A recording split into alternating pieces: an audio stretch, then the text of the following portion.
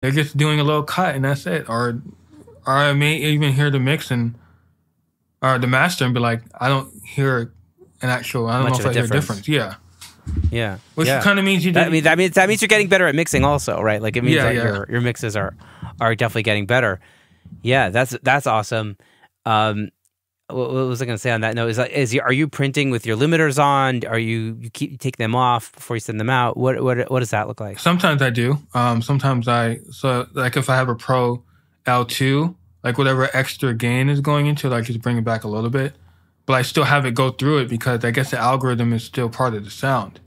Just because it's not, it's not gain, doing gain reduction doesn't mean it's not coloring the sound. So I'll just bring it down a little bit, and then sometimes it'll just be on there. And I'm like, if I take this off, then the drum and the bass and things are gonna hit different. So it's like, yeah, sure. But I'm always looking at the lofts. Like I'm never sending them like ridiculous lofts. There's lofts that are still there.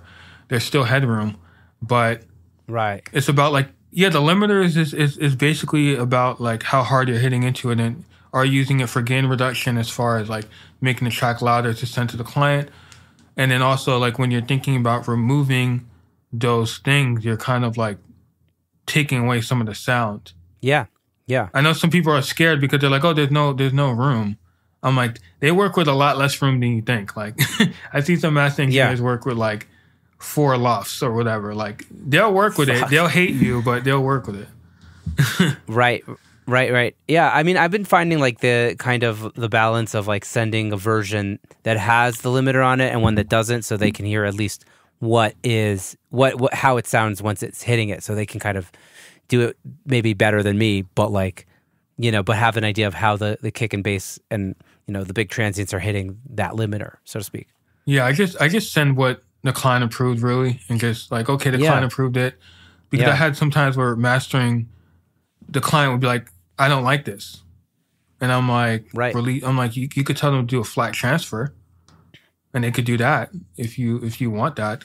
Sometimes they may make a change. There may be enough space where they might do like a shelf somewhere, and all of a sudden it shifts the low end energy, or it shifts where the top end is, and all of a sudden things start coming in and out of balance. Because when you're dealing with like mastering and they have those wide cues and they have the ability to kind of go into the record, they can internally change the balance of a record just with the frequencies alone. So all of a sudden you feel like your hi-hats are louder and your vocals like sizzling because all they did was add some shelving, but that shelving went below 12K and it's affecting everything below that. So it's like affecting your upper mid-range and like top end balance. So it's like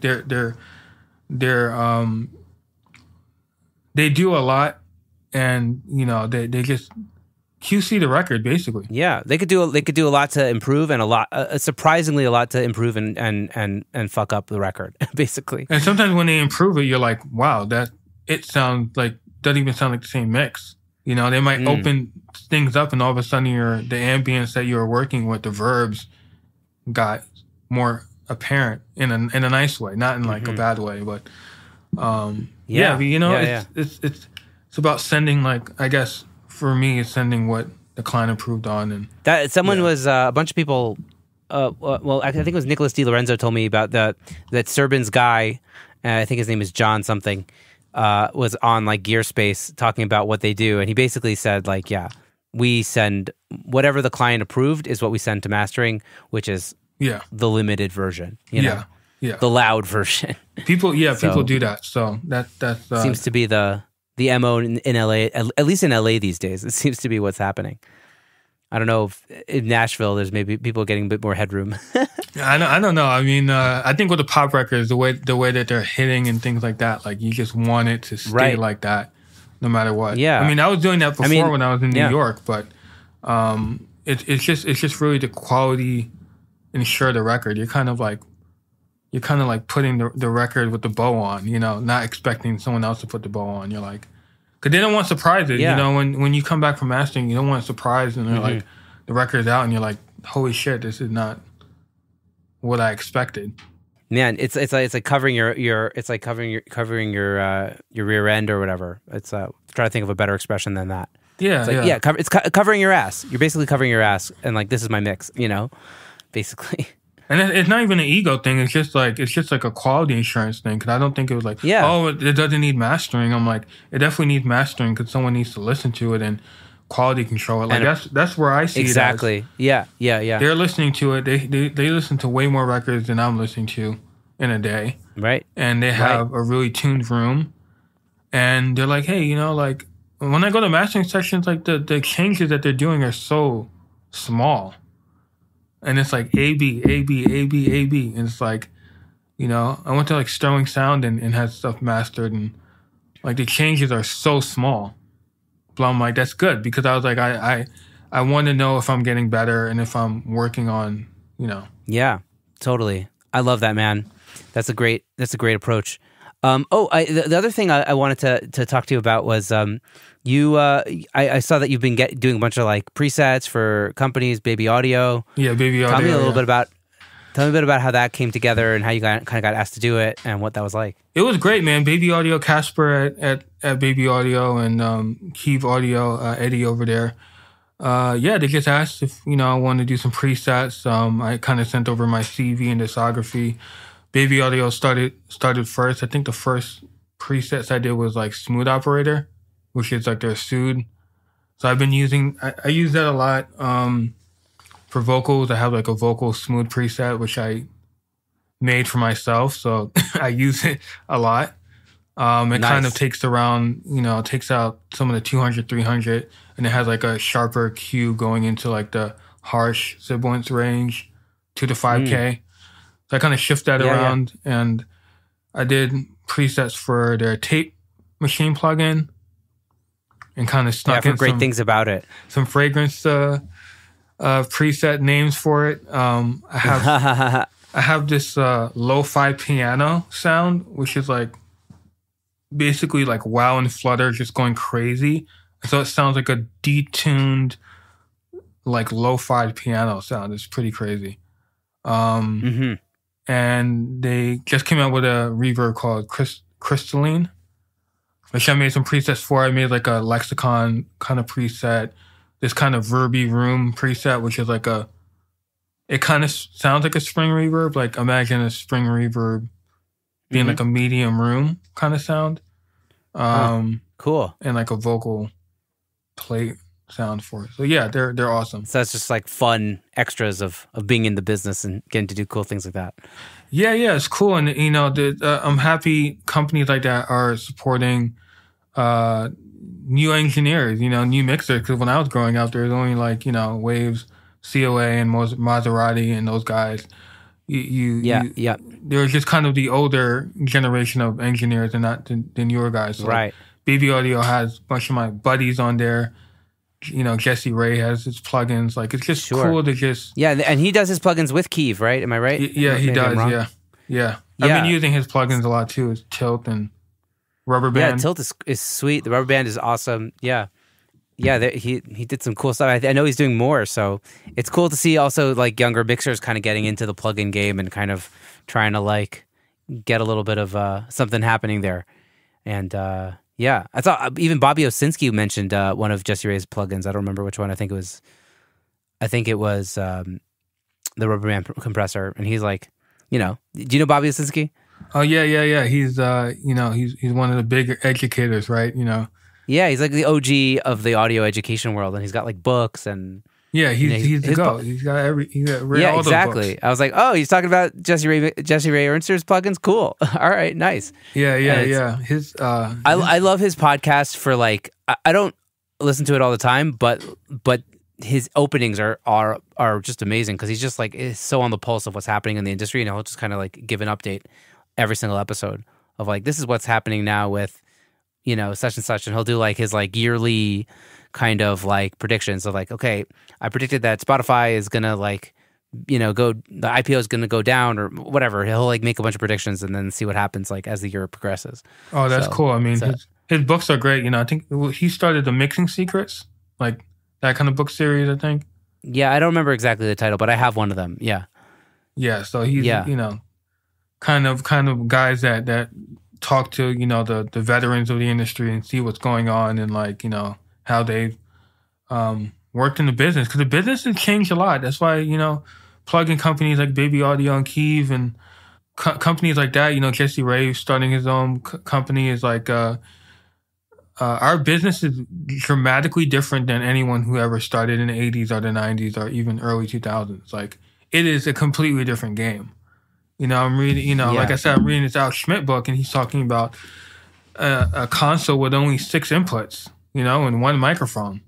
So instead of like putting a mic on everyone, you have to move people around to get more of this instrument in the microphone. It really was a different time. I mean, even learning from Bruce, it's like he was doing things that were he didn't like plugins, because that wasn't his time. But he told us, he's like, hey, if I were you, I'll use everything, use all the plugins. But guys like that, guys like Schmidt and Eddie Sherney and Bruce and guys like that, like they came from a time where they had to engineer out of like necessity, as far as like they had to make things up. Like Eddie Kramer, like making up a flange, like using multiple tape machines. Like these guys really engineered the shit out of records, They were expert recording engineers, expert mixers. I mean, that's the other thing I learned from Bruce. Like he was such a careful, like a master of like recording instruments. Like, we're going to use this ribbon microphone and we're going to place it like this. And everything was like perfect. So when you like put the faders up, the song sounded done. I think nowadays, some people are so quick to mix that they forget that they're recording. Like they just want to just record it. They don't even care if the tube tech is slammed or if they're just like destroying the vocal. Like they just want to get straight to the mix. I'm that's just one instrument. Most people are just recording vocals and drums and maybe some piano, bass, guitar. The amount of like recording nowadays is like, I feel like it's a lot less. And it's very directional too, right? It won't be like a whole band, like one guy. Yeah, everybody's using cardioid mics, right? Like,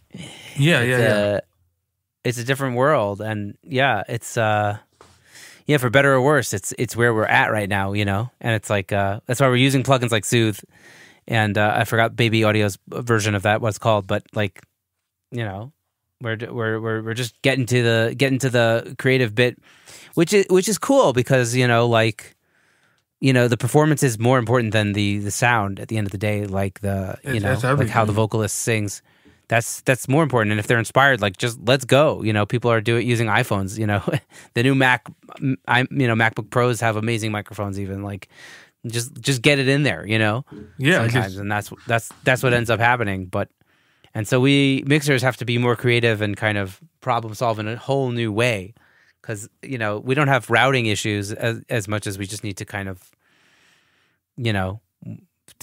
use creative tools to kind of get things to de-harshify or, work better or whatever it is, Yeah, just work with the song in mind, just like, there's things that I'm like, okay, I have a template, but the template doesn't really do anything. It's just routing. So I'm like, okay, every song is different, because if I try to have a one-size-fits-all approach, every song is not going to fit into the box the same way. It's like, certain things are go-tos for a reason. They work more so than not, universally speaking. And it's like, but then it's just cool to just come up with things on the fly, like start a new stereo bus while you're mixing, like, or just, come up with a new vocal sound. Cause I'm looking at things like, okay, like things are like done now. Like, how do I improve upon this? Like, what do I need to do? And like, we have so many good tools, and it's like, well, how do you get out of the music's way? Like, how do you just make it breathe and make it just do what it has to do, without like overthinking it or forcing to use a plugin because you have it, Yeah. Like, I mean, like when you hear a mix that's like a rough mix that sounds so good, and you're not necessarily even hearing real problems, like what's the first thing what are you listening for to kind of get something that's more, I guess, maybe emotionally tuned into the record to kind of enhance it? That's a good question. Maybe that's a hard question to answer. It's a hard question to answer, probably. I just kind of close my eyes and listen to it. I kind of just walk around and listen to it, kind of make these mental notes. The rough mix, what I find more than not, the rough mix has the energy that people want. Like, it has the emotional cues they're like, okay, the cues are there, but like something